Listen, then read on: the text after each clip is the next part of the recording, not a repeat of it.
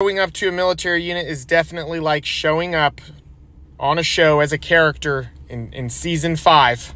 The show probably should have ended 3 seasons ago. Probably should have cut this one off. Somewhere way up high, the executive producer is constantly giving you more than you can accomplish. You're like, we don't have enough characters to do all these things. Okay, we can't have all these plots. And they're like, really? Okay, well, we're going to take even more people from you. Tell me I'm wrong. Tell me I'm wrong.